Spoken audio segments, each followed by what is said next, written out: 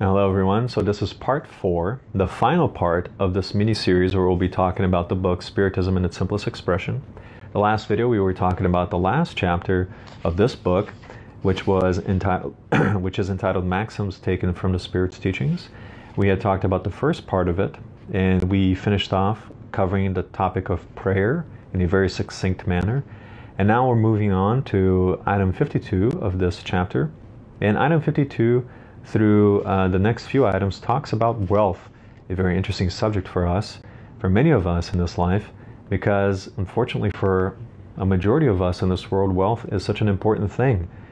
So let's get to it. Item 52 says wealth is a deposit which holders are but stewards, since they cannot take it to their graves. They will render a strict account for the use they made of it. 53 says, wealth is a more difficult trial than poverty, because the former is a temptation to abuse in excess, and because it is harder to be moderate than to be resigned. If we have a great amount of means with which to accumulate things, and ease with which to possess things, life becomes more difficult. Because if we are not able to manage a great amount of wealth, the wealth will consume us and will destroy us from within. We look at all of these celebrities who have a lot of money and how sad and depressed they always are. And that truly tells us and shows us that money cannot buy happiness. We cannot attain happiness through material means. How can we look for happiness, which is not a tangible thing, in tangible objects that time destroys?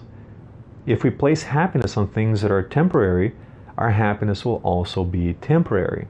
If we allow happiness to be placed upon the things that are intangible and immortal and eternal, then all of a sudden the happiness, those things that make us feel good, that are truly wealth, that are the true wealth in this life and the next life and the successive existences in the greater life, then we will have this really good feeling and sensation that we call here on earth happiness. We have to shift our focus.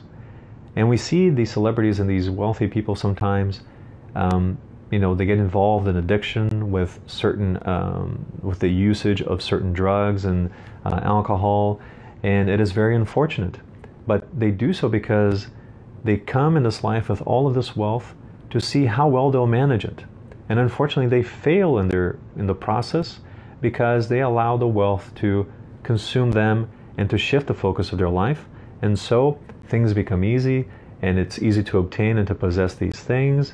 And then I look for this cheap thrill, for this quick sensation, this excitement, but as soon as it's over, I'm looking for something even more exciting, never, ever, ever quenching the thirst that I have for this thing that I have, this existential void, which material wealth cannot fulfill. It is drinking from the ocean water, the salt water that causes us to get thirsty and thirstier the more we drink from it. We have to instead drink from the fresh water, the living water of the Christ, or the fresh water of the divine life, of the greater life. And when we analyze, and this is why Spiritism is so great, and when we analyze things through the lenses of Spiritism, through this perspective, then all of a sudden things become different for us. The wealth no longer consumes us, and we put it to good use. And wealth is a trial. It is a trial, because it's a test for us. How will we put the means with which the Father gave us to live a good life here, how will we put it to good use? Are we going to put it to the good use of our own selves, or are we going to put it to good use to those who really need it, to our brothers and sisters who perhaps don't have as much as we've been given, as much as we've been blessed with in this existence? So it boils down to choice and to our focus. We shift the focus from the material things to the immaterial things, and all of a sudden the money becomes simply a tool with which to help make the immaterial things even greater. Because the money itself is not bad. Nothing is bad per se. It is an inanimate object. It is the user of the tool that makes it bad, quote unquote, or good, quote unquote. So it depends on what we do with things, much like a driver. The car itself is not a weapon, but it depends on how the driver uses the car. So it is how we use things in this life. So everything that we have is a tool that puts us to the test. So let's always reflect on this. So somebody who's poor, has limited means, they can't do all these things. So it is an easier life It may seem harder from our perspective because we think of the earthly life, but it is easier for the poor person because they don't have that many things to worry about. A wealthy person has businesses and possessions and properties. It's just a headache. It is a headache. It is just so many things to worry about that we see all these wealthy people stressed with heart problems, with all sorts of diseases from all the accumulation of all these negative and bad energies of having to manage all of these things, because this is all that matters to them. And poor people, God bless them, and God bless the other ones as well. They live a simple and humble life. And sometimes the farmer in a remote village in Asia or in Africa or in South America, or even here in the US, in North America, in Europe, they live a much happier life because they have limited means. They don't have to worry about all these other things. All they have to worry about is, doing what is right for them and doing what is right for their family and caring for them and perhaps living out a good life, a decent, honest, hardworking life. Not to say that those with wealth are not also decent, hardworking, and honest. Obviously, there's an exception to every rule.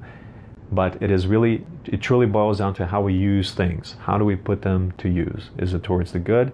Is it towards the selfish wants and needs? How do we do this thing? How do we use these things? So let's always reflect on that. Adam 54 says, ambitious persons who succeed and wealthy persons who revel in material pleasures are more to be pitied than envied, for there will be consequences. We've talked about this here, and obviously there will be consequences. That we might reincarnate in a life where we have no means, because we didn't put the means that we had to good use. So whatever we thought we had will be taken away from us. But if we put it to good use, then perhaps what we've been given, we will receive even more so. That is one of the passages in the gospel. So it is interesting because it makes sense in this way when we look at it this way, when we reflect about it via the trial of wealth in an existence that we may have on earth. By means of the terrifying examples of those who used to live and who have come to reveal their fate, Spiritism demonstrates the truth of what Christ said, whoever exalts himself shall be brought low, and whoever lowers himself shall be exalted. Then we see this in the book entitled The Gospel According to Spiritism, in chapter 2, entitled My Kingdom is Not of This World, item 8, we see a communication from a spirit that tells us about this type of trial with wealth. And the passage is entitled An Earthly Kingship. I'll read the passage to you. Item 8. Who better than I can understand the truth of these words of our Lord? My kingdom is not of this world. I lost myself in pride while on the earth. Who, then, could understand the insignificance of earth's kingdoms, if not I? What of my earthly kingdom did I bring back here with me? Nothing. Absolutely nothing. And as if to make my lesson more terrible, it did not even accompany me to the tomb. I was a queen amongst men. As a queen, I thought I would enter the kingdom of heaven. Such delusion, such humiliation, when, instead of being received as a sovereign, I saw above me, far above me, beings whom I had deemed quite small and whom I had despised, because they were not of noble blood. Oh, how I then understood the barrenness of the honors and grandeurs that I so eagerly sought on earth. In order to prepare oneself for a place in this kingdom, self-denial, humility, charity in all its heavenly forms, and benevolence toward all are required. You are not asked who you were or what position you occupied, but what good you did, the tears you wiped away. Remembering that those who spend a lifetime wiping the tears of others don't have time to wipe their own tears, because they're being helpful, and by being helpful, we feel so blessed and happy that we just don't even focus on our problems because we're so busy helping others. Continuing on. Oh Jesus, you said that your kingdom is not of this world, because one must suffer in order to reach heaven, and the steps of a throne cannot lead us to it. Only the most trying paths of life do. Therefore, seek your path through the briars and thorns, and not amongst the flowers. People run after earthly things as if they were able to keep them forever. But here there are no more illusions. They soon perceived that they had only been chasing a shadow, and that they had neglected the only possessions that were solid and durable, the only ones they could use in a heavenly home, the only ones that give them access to it. Have pity on those who have not gained the kingdom of heaven. Help them with your prayers, for prayer brings people closer to the Most High.